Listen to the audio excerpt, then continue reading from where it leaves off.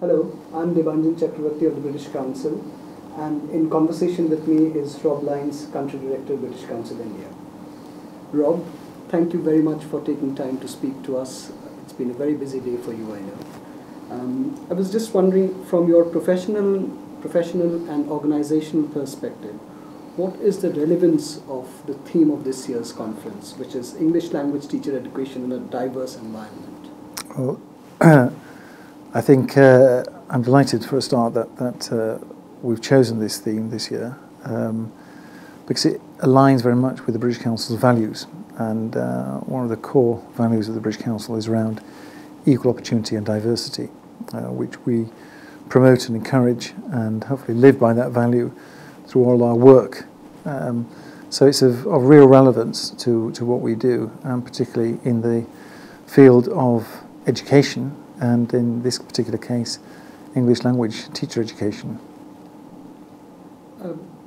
Why do you think the British Council supports the English language teacher educators conference, which happens in Hyderabad every year? Well, it's the third year, as you know, that we've worked with the English and Foreign Languages University on this conference, and English is a core part of the British Council's work in cultural relations. English no longer belongs to the UK, if it ever did, and it's, I suppose, one of the ways in which we promote our work about creating international opportunities for people in the UK and other countries. And obviously people with English, which is a skill nowadays, able to communicate, able to build up better understanding of each other, create international partnerships, and that is essentially why we are supporting this particular conference, bringing together teacher educators and teachers and institutions from across India and other countries as well. So it's essentially a core part of what we do, and we're delighted to support it. As you rightly said, this is the third edition of the Teacher Educators Conference. Looking back, how would you compare this year's conference with the last year's conference, which you were also part of?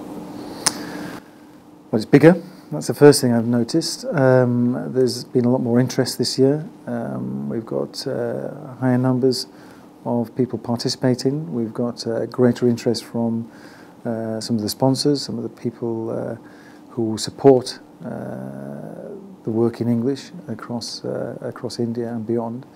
And I think there's a real sense of professionalism and commitment and passion that I've noticed in certainly the people that I've spoken to during the course of the day. There's also a good quality of speakers. I thought our plenary speaker today was excellent, Professor Kumar.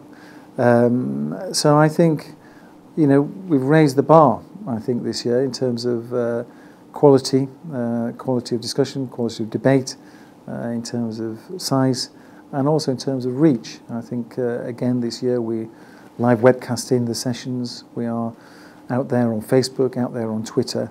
And it isn't about the conference simply happening here. It's about the discussions that go on beyond the conference out into the wider networks. What are the particular achievements of a conference like this, to your mind? Well, one of the things I've noticed talking to a lot of people is that for many, it's often the first opportunity they've had to come to a large conference which has an international dimension, maybe taking them out of their rural schools, out of their communities, into a wider forum. They're able to share their experiences. So one of the achievements, I think, is actually opening up opportunities to people who wouldn't necessarily have them.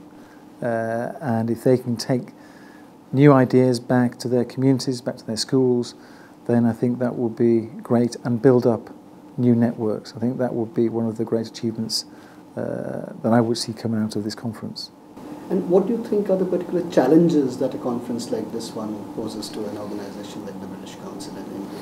Well, other than actually organising the conference, which my colleagues have done so wonderfully well for the third time. I mean, it does take a huge amount of time, effort, logistics to put together a conference of this size for the quality of conference.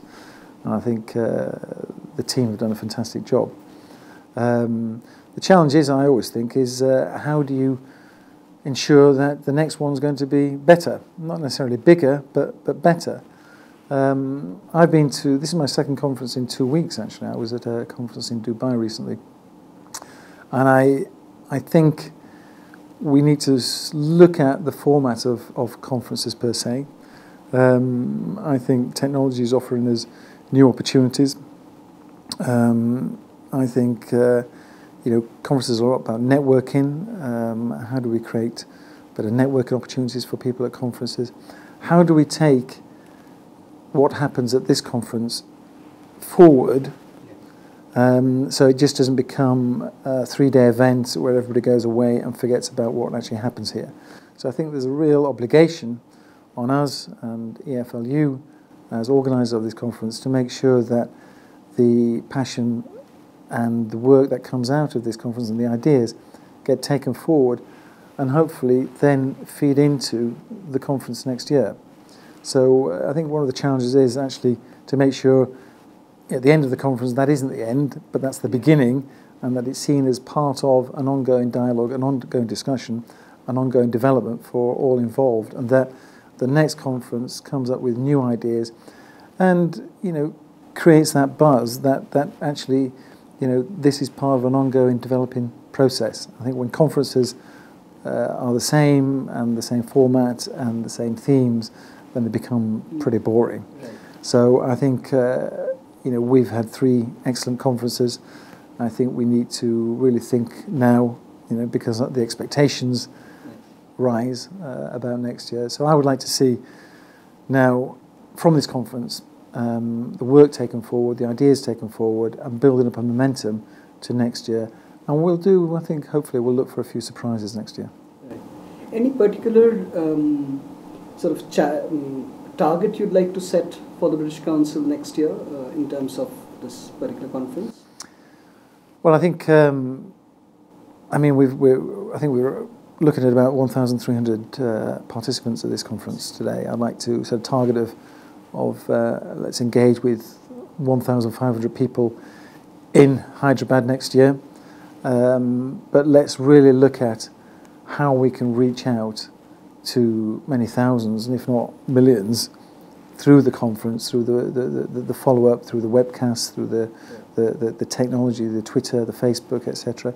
But also some of the papers that come out, the networks, the debates that come out, the discussions. So how do you build the ripples from the drop in the water that takes us out? So targets, I would look at how many people do we want to reach, how many discussions do we want to engage with, what papers and things want to come out of this. So we should be challenging to ourselves. You spoke to a number of people from the states we work with. Any particular incident, story that stands out for your individual? Well, I met a wonderful gentleman from Bihar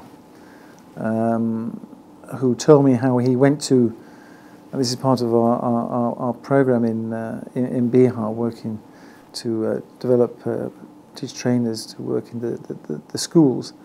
He told me how he went to the state government and asked for some money to organise a training session to bring a number of the trainers and teachers together, and he had no response at all. So he went out to the market, he borrowed the money, he organised the event himself, he brought the teachers in, he delivered the event. It was a fantastic event by all accounts, and he took the receipt back to the government and handed it to them and said, well, there you are, pay for that. To which they were a bit surprised. I think they were grateful that they'd taken that on, that he'd taken that on, and they've now nominated as the regional coordinator. So, I mean, there's a gentleman who's really taken the initiative and is being recognised for that. So I thought it was a very nice story this morning. Thank you, Rob, for taking time to speak to us. That was Rob Lynes, Country Director, British Council India.